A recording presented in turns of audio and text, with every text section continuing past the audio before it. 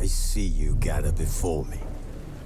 Hungry, terrified, clutching your babes to your breast.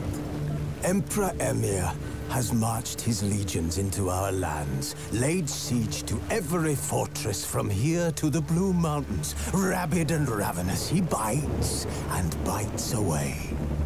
Men of the North, you stand at the precipice. Your kings have failed you, so now you turn to the gods. And yet you do not plead. You do not kneel to dust your heads with ash. Instead you wail, why have the gods forsaken us? We must look into the trials we failed long ago. In a time past, our world intertwined with another through an upheaval scholars call the conjunction of the spheres.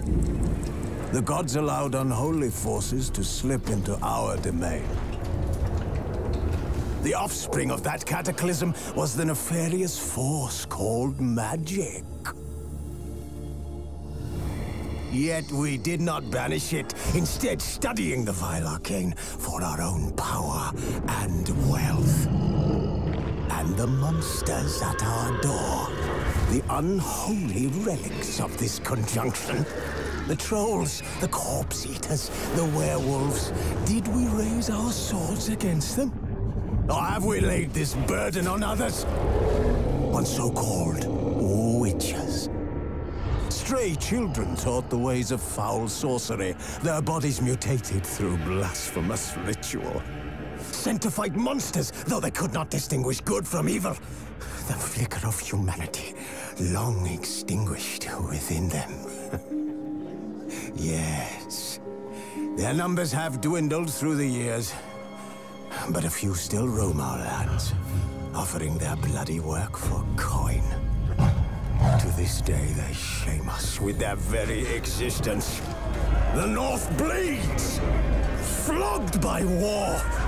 The battles are the gods' whip, chastisement for our sins. And let us not forget the terrors, the scourges from beyond our world.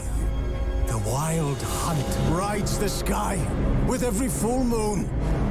The Dark Raiders abduct our children into lands unknown. Some say they herald a second conjunction.